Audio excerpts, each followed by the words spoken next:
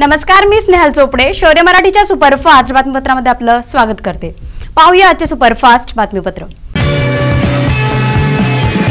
पुलवामा दहशतवादी हल्ल्याचा मास्टरमाइंड आणि जैश मोहम्मदचा म्होरक्या मसूद अझहरवर बंदी घालण्यासाठी भारताने पूर्ण ताकद पणाला लावली आहे। संयुक्त राष्ट्र सुरक्षा समितीच्या बैठकीत मसूद अझहरला ग्लोबल दहशतवादी घोषित करण्यात येण्याची शक्यता आहे। भारताच्या मोहिमेला अमेरिकेने ही साथ दिली आहे। अमेरिकी परराष्ट्र विभागाचे प्रवक्ते रॉबर्ट पल्लादिनो यांनी आम्ही भारताबरोबर असल्याचं सांगितलंय। अझहरवर बंदी न घालण्यास शांती प्रस्थापित होण्याच्या मोहिमेला धक्का बसेल असं रॉबर्ट पल्लादिनो म्हणाले आहेत।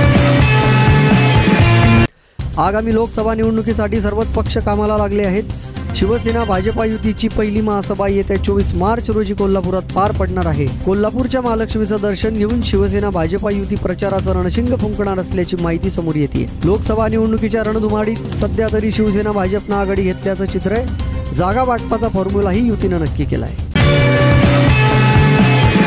ब्रिटिश संसदेचं कनिष्ठ सभागृह असलेल्या हाऊस ऑफ कॉमन्समध्ये पंतप्रधान थेरेसा मे यांच्या ब्रेक्झिट करारावर मतदान झालं, ज्यात पुन्हा एकदा त्यांचा पराभव झाला। ब्रिटिश संसदेत पंतप्रधान थेरेसा यांचा 391 विरुद्ध 242 मतांनी हा प्रस्ताव नामंजूर करण्यात आला। जानेवारीतही ब्रिटिश संसदेनं ब्रेक्झिट कराराच्या विरोधात मतदान केलं होतं, त्यामुळे पंतप्रधान थेरेसा यांना मोठा झटका बसला होता। प्रियंका गांधी यांनी फेब्रुवारीमध्येच ट्विटर अकाउंट सुरू केलं, मात्र मंगळवारी त्यांनी पहिलं ट्विट त्यावर केलंय। त्यांनी साबरमती आश्रमातील फोटो पोस्ट केला, तसंच साबरमतीच्या साध्या प्रतिमेचं सत्यतेचं वास्तव्य आहे असंही त्यांनी ट्विटमध्ये म्हटलं। 5 मिनिटांनंतर प्रियंका गांधी यांनी दुसरं ट्विट केलं।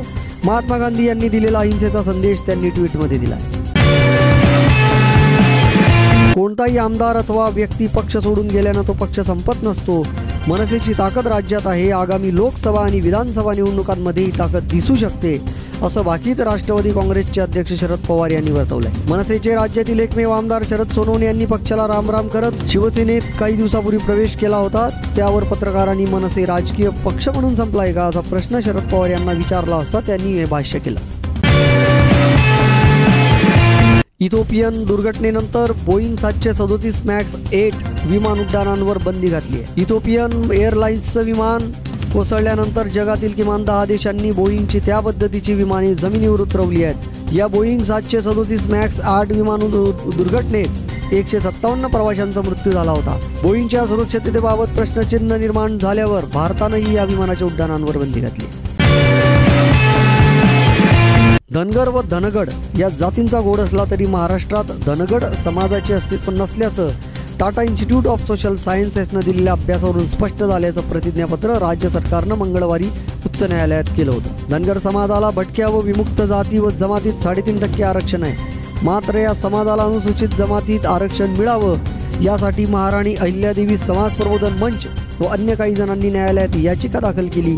या याचिकेवरील सुनावणी न्यायमूर्ती अभय ओक व MS संकलेचा यांच्या खंडपीठापुढे झाली। युवा सेनेचे अध्यक्ष तथा शिवसेना नेते आदित्य ठाकरे यांना लोकसभा निवडणूक लढवायचीच असेल तर त्यांनी ती ठाणे लोकसभा मतदारसंघातून लढवावी अशी मागणी युवा सैनिकांनी पक्ष नेतृत्वाकडे केली असल्याची माहिती सूत्रांनी दिली। ठाणे लोकसभा मतदारसंघ शिवसेनेसाठी सुरक्षित आहे। शिवसेना प्रमुख बाळासाहेब ठाकरे यांना पहिली सत्ता ठाणेनं मिळवून दिली होती। ठाकरे कुटुंबातील एखादी व्यक्ती प्रथमच निवडणुकीच्या रिंगणात उतरत असेल तर तिनं ठाण्याचा प्राधान्याने विचार करावा असं युवा सैनिकांचं म्हणणं आहे।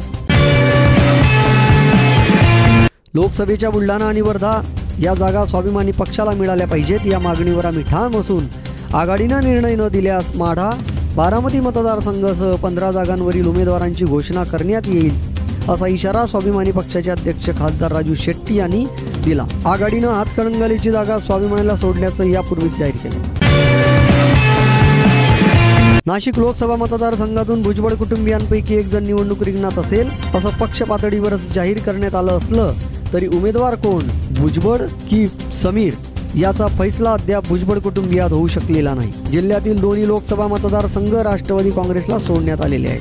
त्यातील नाशिक मतदारसंघावर 2009 पासून भुजबळ कुटुंबियांचा दावा आहे।